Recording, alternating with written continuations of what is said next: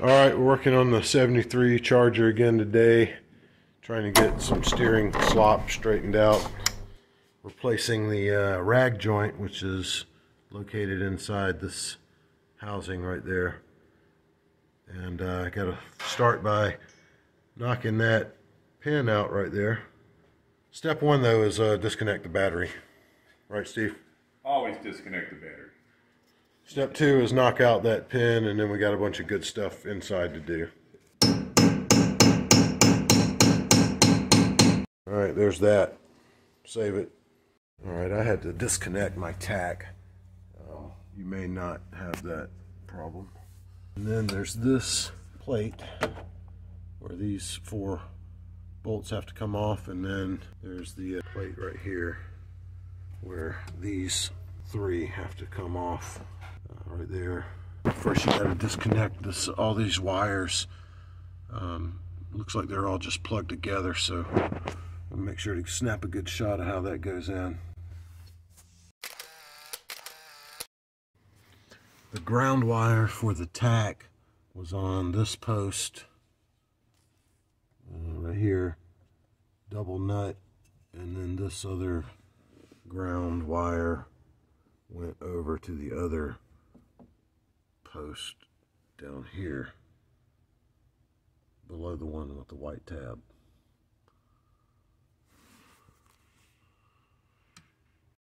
Alright, one of the harder things to do on this was get these brittle connectors apart. They were really old and really crumbly, and one of them's got a little burn mark on it there where it's bubbling up, but heating up a little bit. But I got it, and there's only 2 more. This red one goes to black, and then another little connector there, and then this blue one goes, this black ground obviously goes to that blue piece right there.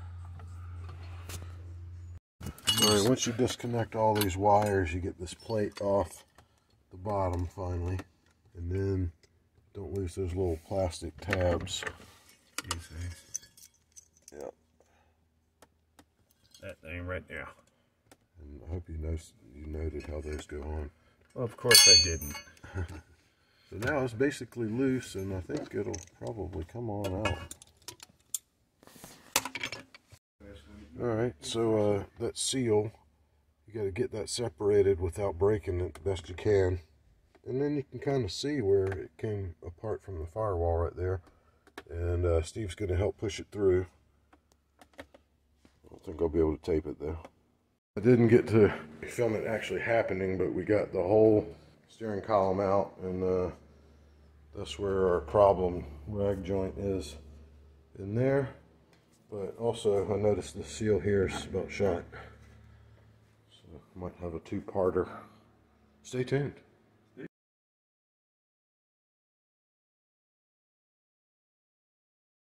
So, as you can see, the rag joint in there is like completely deteriorated. There's like nothing even left at the bottom part of this.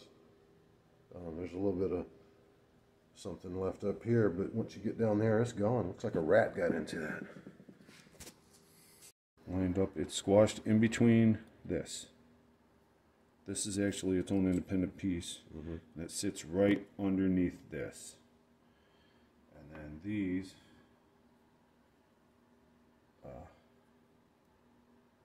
went through this way. So this is how it went, like that.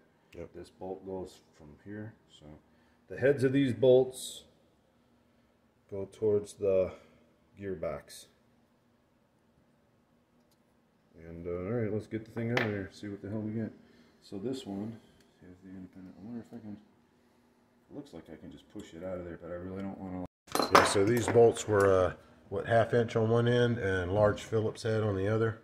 And that's one wore out rag joint right there, man. 38-7. Browns are winning 38-7, ladies and gentlemen. And always remember, disconnect the battery. There you go. Wow. Yeah, you done got your 50 years and 20 bucks out of that. There you go. All right, that's a tore up rag joint right there, man. There wasn't much left of it.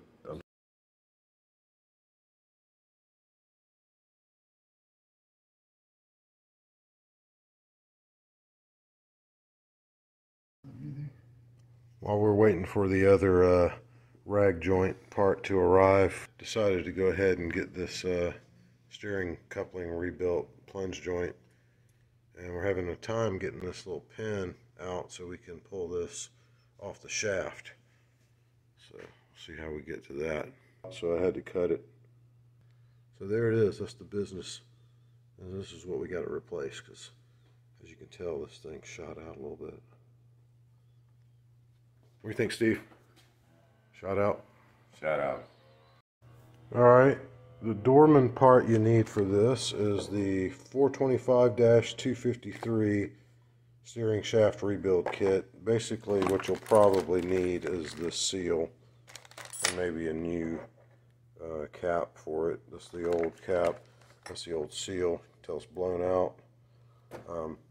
These parts are probably fine. Clean them up a little bit, put some new grease in there, and we're going to put this thing back on. Alright, so it took some drilling, but basically got a new hole right here for the little safety pin thing. And now we can reassemble with the new pieces here out of that kit, the Dorman kit. Okay. Alright, so step 16.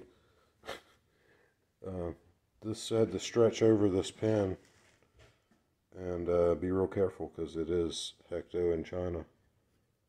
And reusing this one because it already had the crimps on it.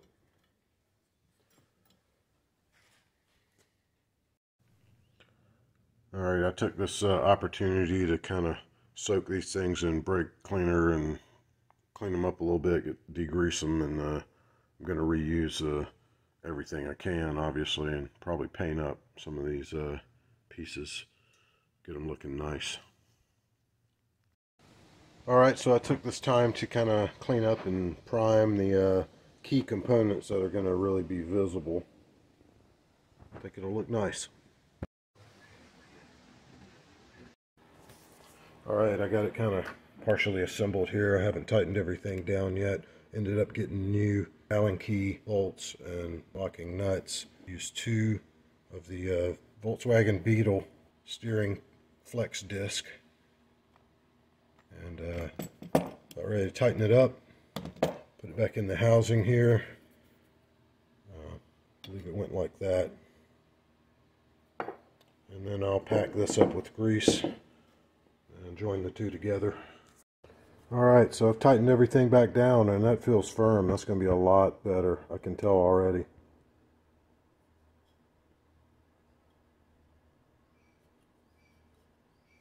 It's going to look better too. Okay, so you pack this thing about 2/3 of the way full of grease, and then put your little springs and shoes back on. Tap these 8 tabs back down. I used the same one because the new one didn't fit right. A lot of things in the new kit doesn't fit right, or it has to be modified to fit. So if you use new stuff, just beware of that.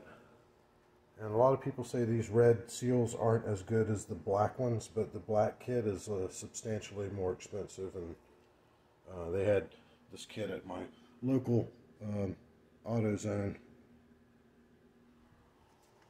Alright, so now just got to put it back in, tap the roll pin back in place once we get it back in, and then wire everything back up.